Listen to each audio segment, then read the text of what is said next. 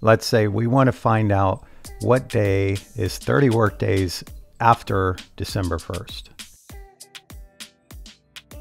So I copy and pasted the calendars here, and I got these just when you double click in a cell that has a valid date, they'll pop up in Google Sheets. But I copy and pasted 2 of them because this spans 2 months. So let's look at the actual function. You just type out Workday, and the inputs are the start date. So here I'm just referencing a cell with the date in it. And then the second input is just a number of days away. You can specify holidays, which we'll do in a minute too. But right now you're already getting an output. You can see it here in the blue font. It's saying January 12th, 2018 is 30 days away. So we'll check that by starting on December 1st visually here. And each time we bump down a week, it's 5, right? So let's go 5, 10, 15, 20, 25, 30. That's January 12th. All right, nice and easy. That function's working.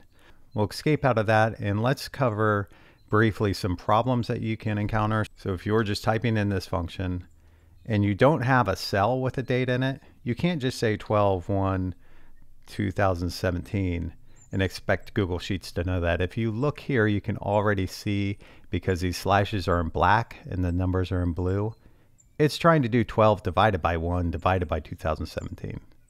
So just typing in a date isn't going to work. So what you can do, you can surround it in quotes. And you see how the color changed. That is already a valid date. So let's finish this one off with the same inputs. And that also returns January 12th, 2018. Now the third way to do this would be to use the date function. So let's say you have the value of 12 or December in a column and 1 somewhere else in 2017 somewhere else. You would use date and then give those inputs accordingly. We'll do that quickly here. 30 days away. Same output, January 12th, 2018. All right, so we're going to unhide some rows in this template that I think I already said it, but it's available at sheetshelp.com. There's a link in the description. And the next thing that you can do, let's double click on this function in D3, is that there's an optional third input. We'll expand this text that tells you how to use the formula, and that input is holidays.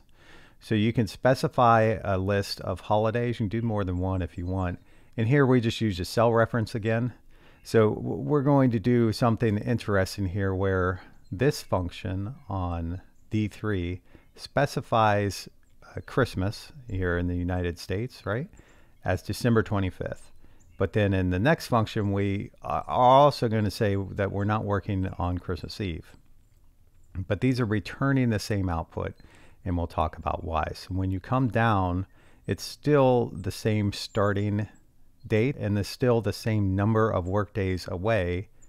But when you specify December 25th as a holiday, but this output is 3 days further, but when you look, that's because the 12th of January was on a Friday and the 15th is on a Monday. But then when your company is so generous as to give you Christmas Eve off, you realize cynically that Christmas Eve is on a Sunday and you wouldn't be working that day anyway.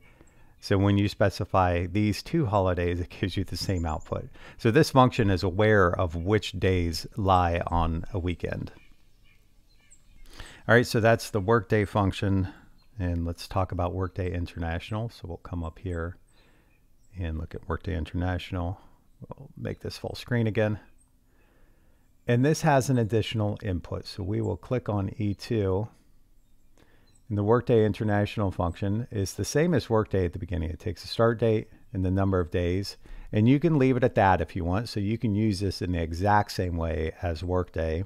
But the next input, the weekends, are new.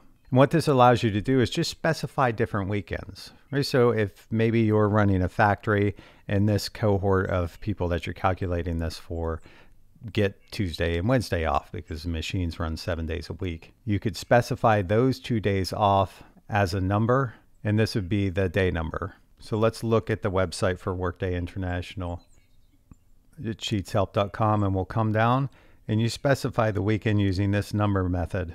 And this actually specifies what both days are. So what I say, Wednesday and Thursday.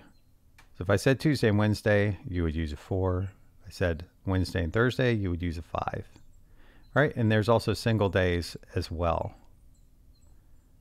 If you're feeling like you wanted to make things more complicated, you could also use a string method. But this method is actually kind of interesting. So you see there's 1, 2, 3, 4, 5, 6, 7 digits here, and you just turn them from a 0 to a 1 to specify if one of these days is becoming a weekend. So that one's even more flexible.